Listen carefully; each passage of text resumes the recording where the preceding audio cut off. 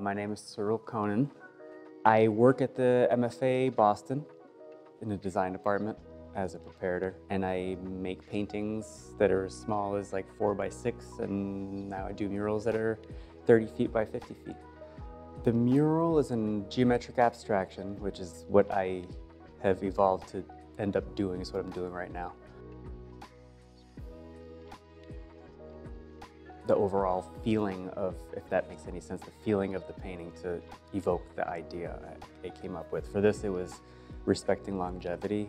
It's an elderly home here in Brighton, and when I came to meet them, they told me the story and showed me pictures of some graffiti that was there before.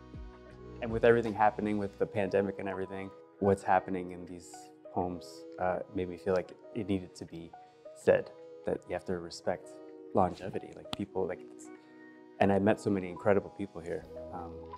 The whole time I was painting this, there was like people that were here all day long that just kept coming through and like saying hello or giving me like words of encouragement. Cars driving by like honking and giving thumbs up. There's a school across the street and all these kids would come by on a regular basis, and then like I would talk to them and they would tell me all sorts of cute things about, like one kid told me they loved how I stayed inside the lines. It was like 1st grade. I was like, thank you.